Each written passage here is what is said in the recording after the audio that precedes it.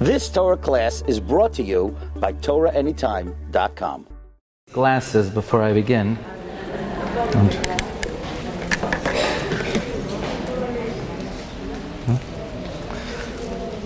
Okay, good afternoon, everyone. We just came back from a beautiful learning program in Santa Clara. But tonight is Rosh Chodesh Elul. Okay, before we begin, I just want to, many people have this small device that's able to make telephone calls. Do they come to Panama yet? It's called cell phone. Okay? The first step is turn it off. Okay, got that? Off. Second step is away. I don't want to see it. I don't want to look at it. Nothing. It's out. Away. Thank you. You can take pictures now. You want to take pictures? Now's the time.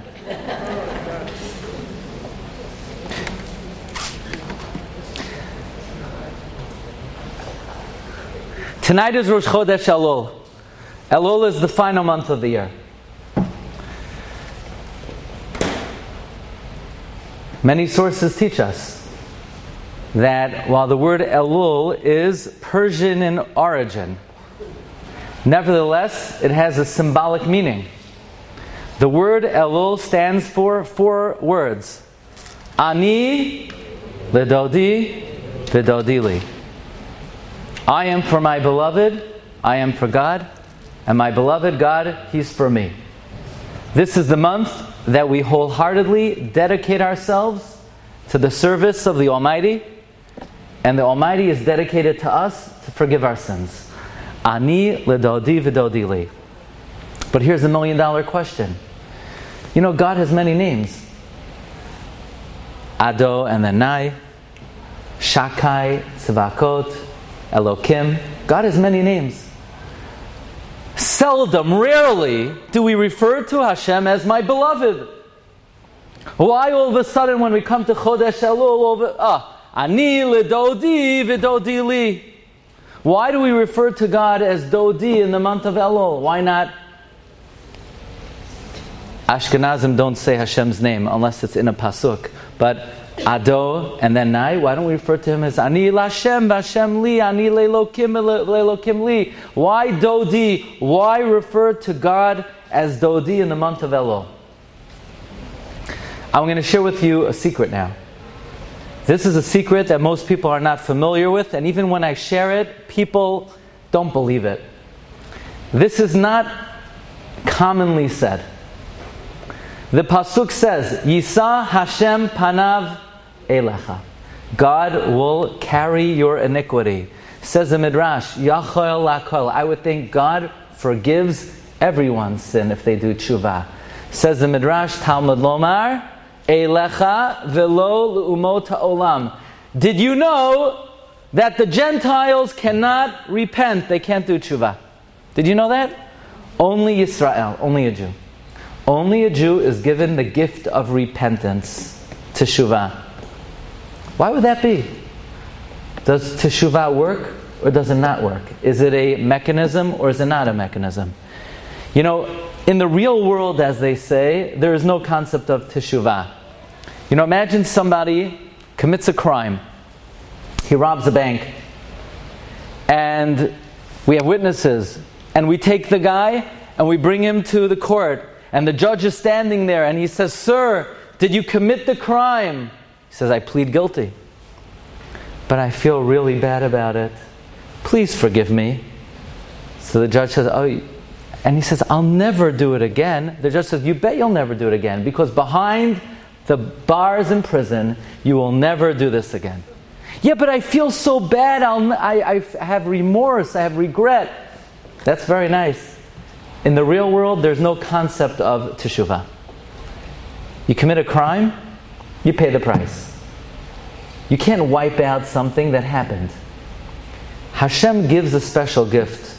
The gift is, even if we make a mistake and we commit an aveirah, we could perform teshuvah. We could repent and wipe the sin away. And the Midrash tells us that only the Jewish people are able to do teshuvah. The nations of the world are not able to do teshuvah. Why? Why would that be? How do we explain why teshuvah is only for the Jewish people and not for the nations of the world? And herein we come to a very important teaching. The teaching is, we read in last week's Parsha. You ready for the pasuk? Banim atem lashem Elokeichem. You are the children of Hashem. Even though you may hear that the nations of the world all say, after all, we're all the children of the living God. It's rubbish, it's nonsense, it's not true. We're not all the children of God. We're all the handiwork of God. We are all God's creations. We are not all His children. Only the Jewish people are the children of Hashem. By the way, you know, what does that even mean? A child is the biological DNA of the father and mother. So what does it mean we are the children of Hashem? The Mikubalim teach us. The soul of the Jew is literally a piece of the divine where we emanate, to whatever extent this is possible, we literally emanate from HaKadosh Baruch Hu. The Jewish people are the spiritual children of Hashem. So what? The nations of the world, their relationship with God is Hashem is their melech, their king, and they are His subjects. We are the children of Hashem, and He is our Father. So now let's explain. There's a very important halacha. You know, technically speaking, when a father or mother walk into a room, the children are supposed to stand up. Yeah, lots of luck, right? Pulling that off. But that's the technical halacha. Father and mother walk into the room, children stand up. Could a child sit in the father's chair? No. Could a child sit in the mother's chair? Technically, no. You go to the Beit HaKnesset. The father has his, we call it shtender, his place in the Beit HaKnesset. Is a child allowed to stand there? No. The father comes home from work, the kid is sitting in his chair. The kid's sitting in the father's chair. The father could say, stay, it's okay, sit in my chair, no problem, stay there. Av shemachal al kvodo machol. A father could forego his honor. However, melech, a king, shemachal al kvodo, ein kvodo machol. A king cannot overlook his honor. If someone insults the king, someone rebels against the king, does the king have the right to say, it's okay, I'm anav, I'm very humble, it's okay that you insulted me? A king is not halachically allowed to overlook his honor. Therefore, the Jewish people are able to perform TESHUVA because God is our Father and we are His children. And He could say, you know what, you did this Aveira, you didn't fulfill, you do TESHUVA, machol, you're forgiven. But the nations of the world, their relationship with God is not that of a child to a father. It's of a servant to a master, a servant to a king, and a king cannot overlook his honor. So we begin the month of Elul, and we say, this is the month of TESHUVA. How does TESHUVA work? The answer is Ani Lidodi, because He's our beloved Father. Vidodi li. In this month we have to emphasize, we have to focus on, we have to recognize that we are doing TESHUVA. Ashrecha Yisrael, Rabbi Akiva says. Lifnei mi atem mitaharin. Before whom do we purify ourselves? Lifnei Avinu Shabashamayim. It's not before our Melech, it's before our Father. And a father could forgive us. A king will not forgive us. But now I want to share with you what we call premium TESHUVA. You know, in America, we have different kinds of credit cards. You could have a regular credit card. You could have a signature card.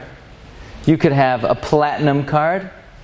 And then you could have premium. Premium. Today we're going to learn about premium TESHUVA.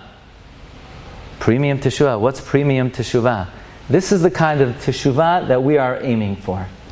The Gemara teaches us there are two types of TESHUVA. Let's say a person does an Aveira, and then they realize, wait a second, I committed an Aveira. You know, this is not a free world.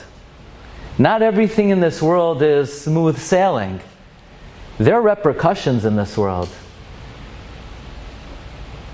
Sometimes a person says, I made a misstep, I'm afraid.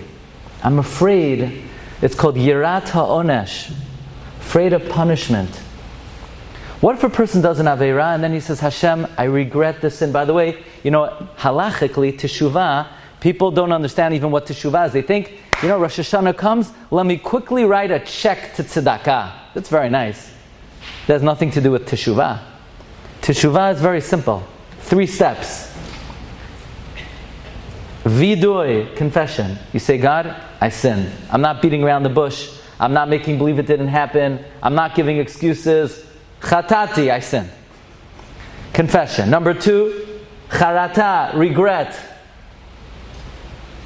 And then, committing not to do it again.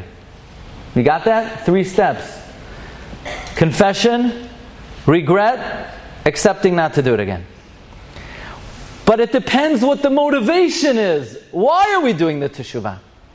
If someone does TESHUVA out of fear, the Gemara teaches, the sin is not removed completely. It's downgraded. I'll give you a mashal. They have traffic cops over here in Panama. They have police over here. What happens if somebody speeds? They give tickets? Not really. There's a planet called America. Okay? America is a planet in one of the galaxies in the universe called the United States of America. And then there's another planet called Brooklyn. Okay? In the planet of Brooklyn, if you speed, the cop comes, gives you a ticket. The ticket has 2 parts to it. First, you got to pay $350. And then you get points off your license. You know about this? You get points. If you get too many points, they take away your license. So what do you have to do? So here's how they trap you. There's a highway, you could go 65 miles an hour, and all of a sudden, they put a sign, 25 miles an hour, and then the cop is standing right there while you're trying to slow down, and you're going 55 on a 25 mile an hour, so he stops you, ticket, points on the license, $350. So what do? You have to hire an attorney. So what does the attorney do? It's going to be very hard to get the ticket off completely. What you hope the attorney could do is he makes a deal with the judge that the judge will be mochel the points. In other words, you get the points off. You pay the $350 because it's worth it not to have the points on your license. If you have points on your license, your insurance premiums skyrocket. So this way you pay the money, you pay the attorney. That's basically as good as you're going to hope for.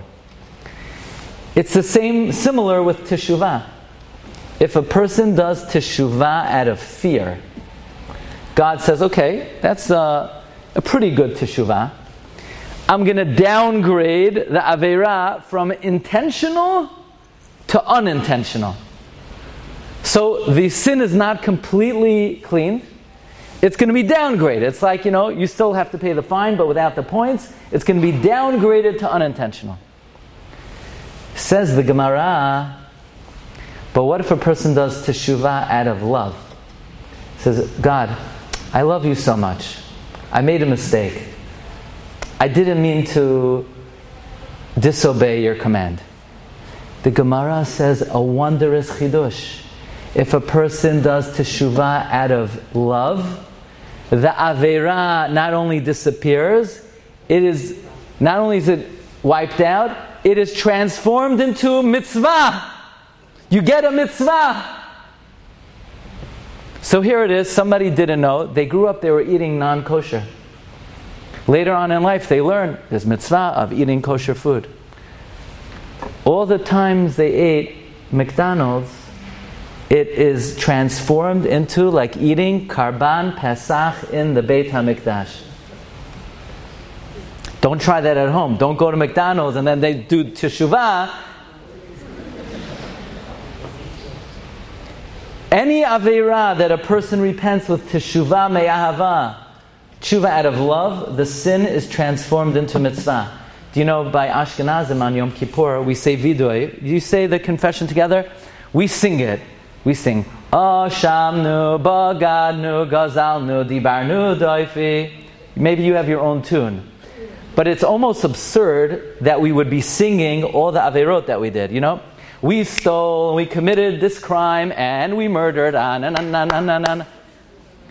Why are we singing our sins? We should sing it mournfully, like we sing Eicha, like we're ba'avelut. Why are we happily singing our sins? The Sfarim teach because when we're doing teshuvah, our goal is not just to do a regular, ordinary, pedestrian teshuvah. We want to do premium teshuvah. We want to do teshuvah out of love. And if we do teshuvah out of love, all the averot are turning into mitzvot. So we sing our sins because they're not sins, they're mitzvot. You know, on Rosh Hashanah, the custom is to eat a food that means many. So Ashkenazim eat carrots. In Yiddish, carrots are merin, more.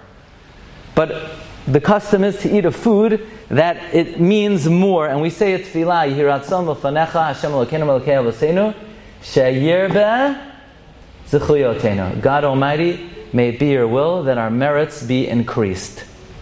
I don't understand. That's ridiculous tefillah. I'm sitting there at my table. I'm doing nothing, and I'm asking God to increase my merits. You want to increase your merits? Go do mitzvot. God can't do mitzvot for you. You know, there's a concept. Everything is bidei shamayim chutz miyirat shamayim. God runs the world except for your personal free choice. So how could you pray, God, increase my merit? The answer is what we're asking God is help us do teshuvah me'ahava. Help us do teshuvah out of love. If we do teshuvah out of love, all of our sins will be upgraded and elevated into mitzvot. And thereby our merits will increase very quickly. You ever notice that on Rosh Hashanah, we blow shofar at least 2 times? First we blow shofar before Musaf, and then we blow shofar during the Musaf. Why do we blow shofar twice? The Gemara teaches us to confuse the Satan. Rashi says, how are we confusing the Satan? Says Rashi, when the Satan sees how much we love mitzvot, he runs away. So the question is, why would the Satan run away? Because he sees how much we love mitzvot. If we love mitzvot so much, the Satan should try even harder to tell God how many averot we violated. Why is the Satan running away? You ready for this? If we love the mitzvot, then the Satan is worried that what kind of teshuvah are we doing? We're not doing teshuvah out of fear, we're doing teshuvah out of love. Then every averah that the Satan is reading to God, God says, great, they did that averah, but now it's a mitzvah. So the Satan feels he's working against himself. So once he sees that we love the mitzvot, he says, I'm out of here. Says Maran, Gaon Uzeinu the Chida, Reb Chaim Yosef David Azulai. Now, people ask me, you're an Ashkenazi rabbi, why are you always quoting the Chida? I'm going to tell you a little secret. In 1945, after the Holocaust, my grandfather was liberated from the death camps. He knew English, so he was made the head of the religious department of the American Joint Distribution Committee. So the American army hired him. He was a Polish survivor. And they gave him a jeep. They gave him an army uniform. And he was able to ship in to all the survivors talesim, tefillin. He built mikvaot. He built girls' schools, boys' schools. And he published the first Sfarim for the survivors. The first Sefer my grandfather published for the survivors was a Sefer of the Chida. So I feel that I have a special connection to the Chida because that was the first Sefer my grandfather published for the survivors. Says the Chida, it's the month of Elul. But we need to remind ourselves, what type of teshuvah are we going to do in the month of Elul? Don't settle for average teshuvah. Don't settle, I'm worried. Rosh Hashanah is coming. I want to have a healthy year. I want parnasah. I'm worried. That's a low level teshuvah. You want to aim for premium teshuvah. What's premium teshuvah? Teshuvah me'ahava, out of love. And therefore we remind ourselves, Ani lidodi vidodi li. I am for my beloved. The teshuvah I want to do this month is the teshuvah out of love for Hashem. Did you hear about the shidduch that was made? Oh, boy, wait till you hear about this. The son of the richest man in town, the daughter of the richest man in town, he meets a boy, good boy, nice boy. The father is ani ve'evyon, the father doesn't have a penny. But it's a nice shidduch, and they got engaged. And the wedding was a few weeks ago. So here was the deal. The father of the bride says to the groom, I'm going to pay for everything. I know your father, what does he do already? Your father's a shoemaker. I'm going to pay for everything. I'm going to pay for the whole, in America we have an expression, flops. Yeah? I'm going to pay for the caterer, and the liquor, and the orchestra, and the pictures, and the S, and the shaitel also. You don't know about this yet? You'll find out. Flops, that's what it's called. So the father of the groom says, what do I have to pay for? I'm going to be embarrassed. You're paying for everything? He says, don't worry, it's not a big deal. Just do me a favor. Buy your kid a nice suit. Okay, he can't even afford a nice suit. So he takes him to a bargain basement store, and he buys his son a decent suit. They're coming to the wedding. It's a rainy day. The boy is coming out of the car. He trips. He fell. He ripped his suit. It's all muddy. He looks like a beggar. He walks into the wedding hall. The father of the bride said, I don't understand. I told you I'm covering everything. All you needed to do is buy the kid a decent suit. And now he looks like a shlemazel shlemiel, they say in Yiddish. He said, look, now I'm going to cover this. This one's on me. But when I buy the suit, I'm not taking him to the bargain basement. I'm bringing in a custom tailor. I'm bringing in the finest garment maker in town. And I'm going to buy him not your kind of suit, my kind of suit. Says the Dubna Magid, he says this is a parable. Gemara teaches us, B'makom sheba'alei teshuva omdim ein tzadikim gemurim yicholim la'amod. In a place where people who do teshuvah stand, even the most righteous people don't stand.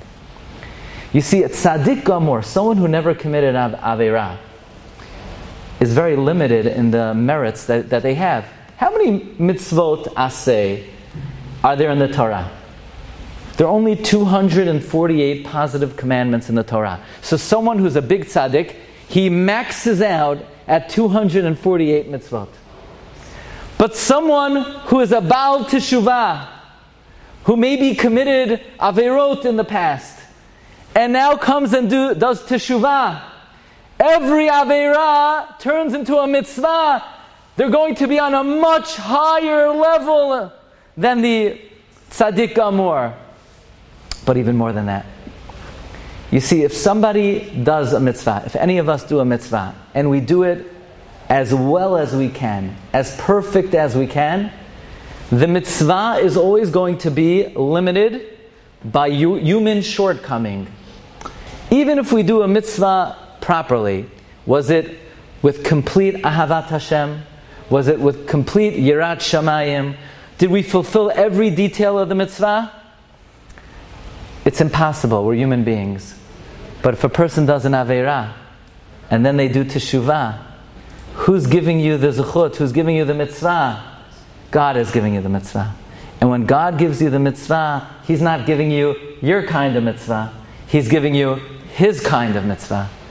And when God gives you the mitzvah, it's the most beautiful mitzvah imaginable. But you'll say, are we on the level of loving Hashem? That's a very high level to love Hashem. And the answer is, even though it's a very high level to love Hashem, you could even teach a child to love Hashem. Harav Avigdor Miller, Zecher Tzaddik Lebracha, would say, at least once a day, Say to yourself, I love you, Hashem. You're embarrassed? He would say, they used to have telephone booths. Go into a telephone booth and make a long distance phone call. Nowadays, I say it's much easier. Nowadays, you put in your earpiece and you talk to yourself on the street. Everyone else in the street is talking to themselves. At least once a day, you say to yourself, you say to Hashem, I love you, Hashem. Don't let a day in your life go by without being Mekayim. It's a mitzvah in the Torah. V'ahavta eis Hashem Elokecha. Don't let one day, in fact, Sifrei Halacha say, in the morning, even before you eat breakfast, you don't even want to put a morsel of food in your mouth unless you know you fulfilled that day the great mitzvah of love for Hashem. After all, Hashem is your father. Halohu avicha. We say in Kriyat Shema, V'ahavta et Hashem Elokecha. You should love God. How could Hashem say we have to love Him? You like broccoli? Some people don't like broccoli. Imagine if I tell them, love broccoli! So look, if I like it, I like it. If I don't like it, I don't. You can't tell me what to love, who to love. How could God say we have to love Him?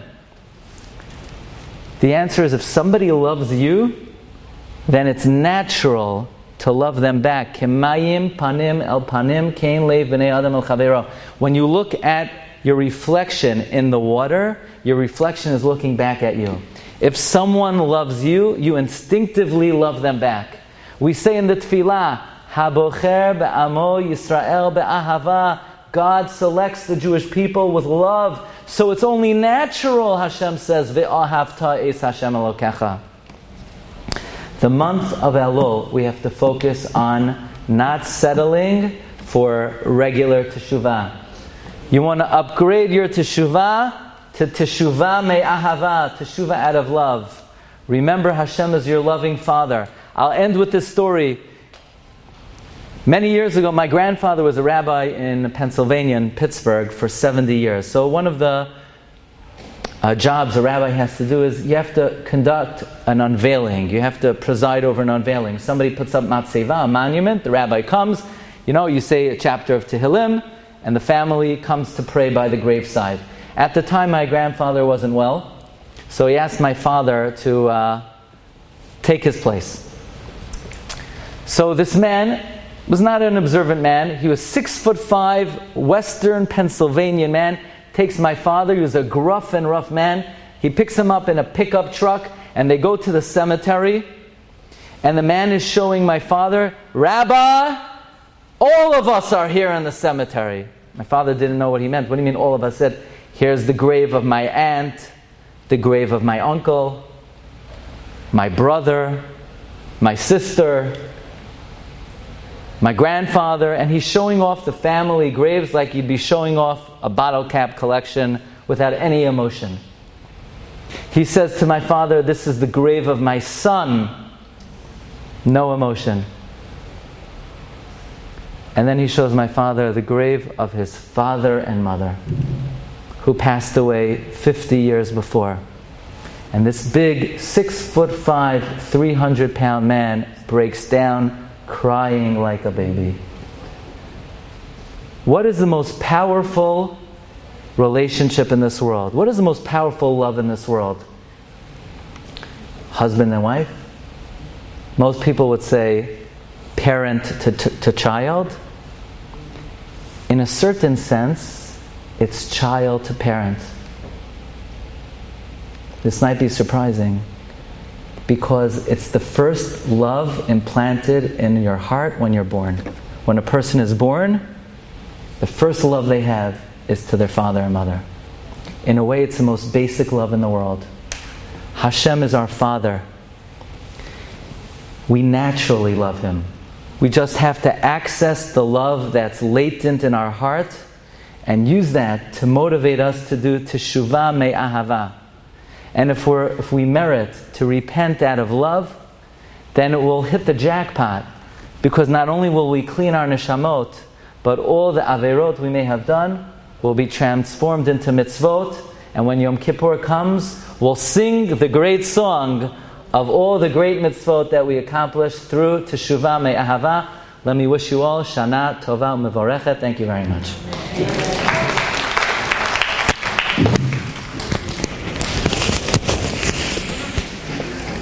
You've just experienced another Torah class brought to you by TorahAnytime.com.